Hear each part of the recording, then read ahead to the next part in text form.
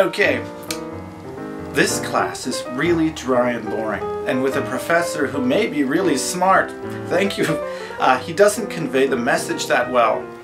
Take Geography 107 or 150 with Michael Gardner or Steve Graves, I second that, instead, as this professor throws curveballs on tests. Cool guy but bad teacher.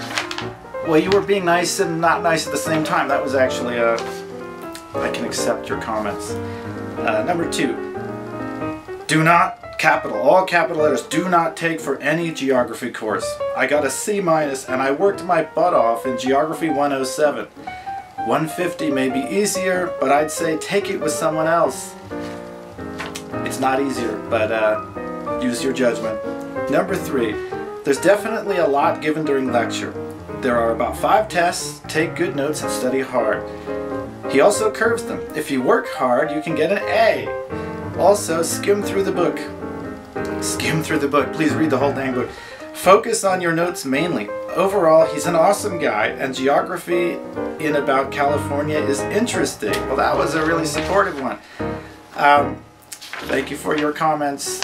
I don't really have much to say, except I'm always trying, and hope to see you in my class.